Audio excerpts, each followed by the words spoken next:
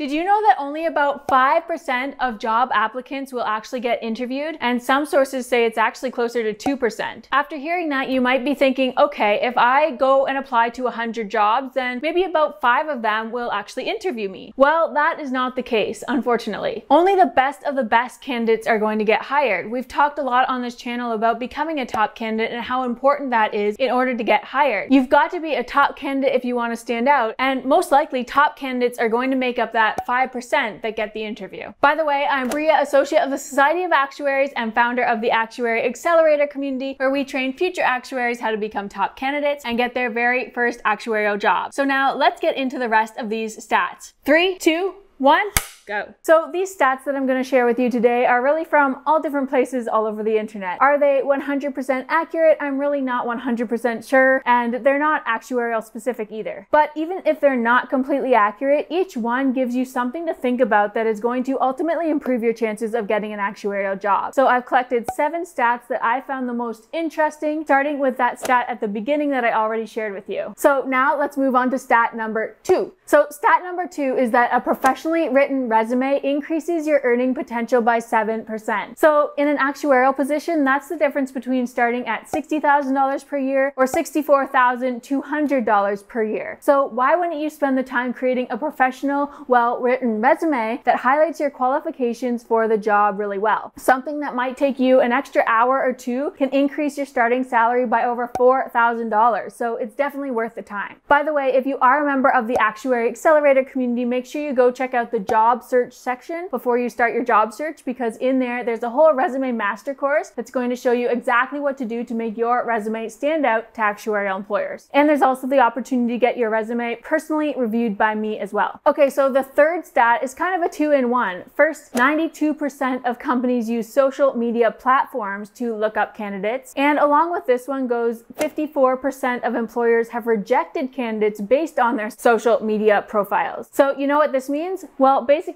either you have to make your profile private so that employers can't dig into your personal information and so that your profile can't be found by a simple Google search, or you've got to clean up your profile so that it's ready and available and okay for employers to see. You don't want anything on there that's going to potentially deter them from wanting to hire you. Imagine, for example, you were going to hire me as your one-on-one actuarial mentoring coach for your actuarial journey. Well, if you went to my Facebook profile and saw that there were 10 pictures of me partying last week, it's likely going to maybe put you off a little bit, make you feel like maybe I wasn't a trustworthy person or that I wasn't going to be reliable. Well, the same thing goes for employers. If they see these kind of things on your profile, it might be kind of a reason for them to go in a different direction. So you'll definitely want to do that. But in terms of LinkedIn, that's a profile you'll want to leave findable by employers, because that's where you can really share a lot of your professional qualifications. You can add things in there that you might not be able to add to your resume, like for example, projects that you've worked on, that sort of thing. Okay, now the fourth stat is that 65% of employers prefer their candidate to have relevant work experience. Now, you've probably heard me talk in the past on this channel about stepping stone positions. Well, basically a stepping stone position is a position that will give you experience that is related to the actuarial career. Imagine, for example, you were having to get surgery next week and you had the option between 2 different surgeons. Surgeon A had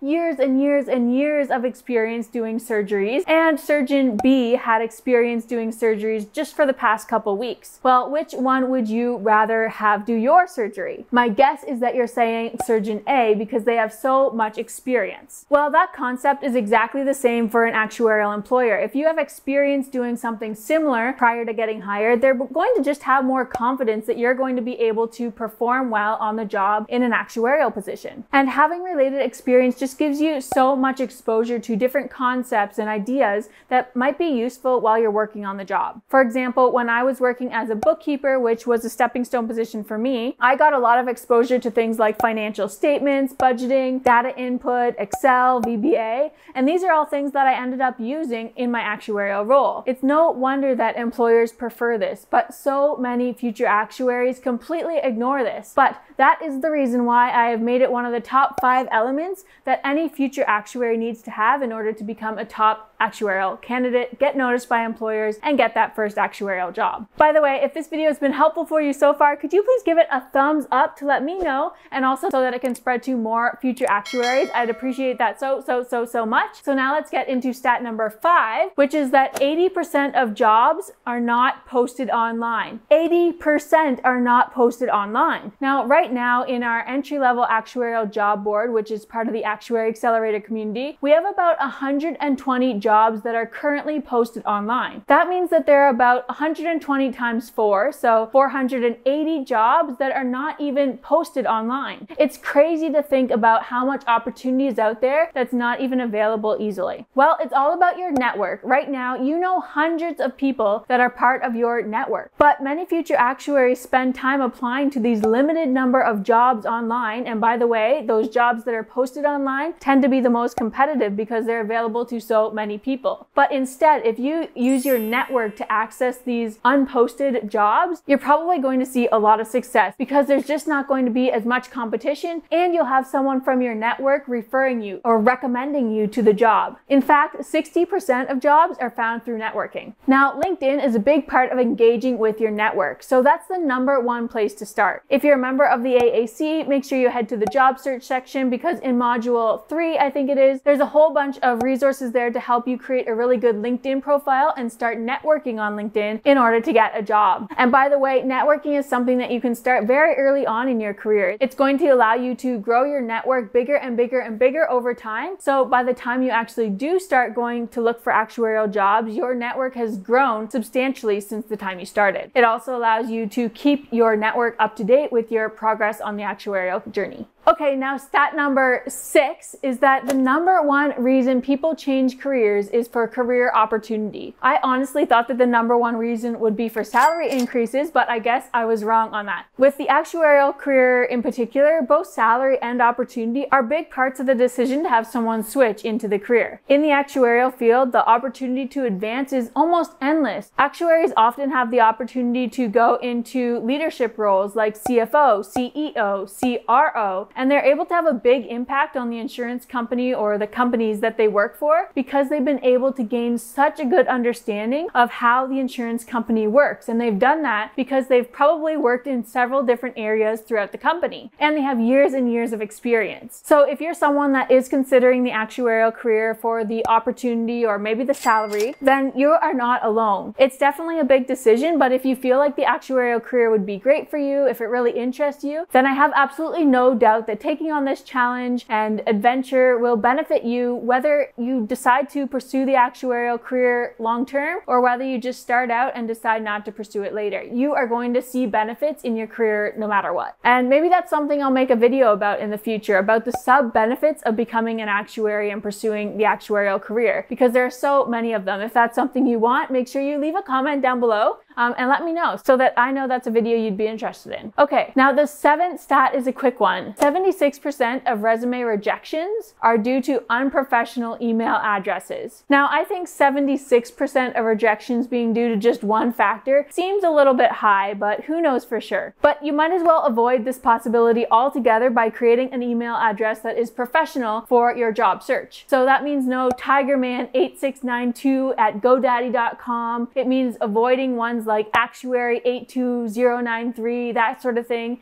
Just use your first name and your last name, maybe 1 or 2 numbers at the end if you have to. That's totally fine. And make sure you're using a common email provider like Gmail, maybe Hotmail, something along those lines. Even a school email address is great. Just keep it simple, make it easy to remember, and don't make it crazy. So now that you know these 7 stats, make sure you go watch this video next. It's filled with 3 must-know tips that you absolutely need to know before you start your job search. So that's all for this week, and I'll see you next Tuesday. Bye for now.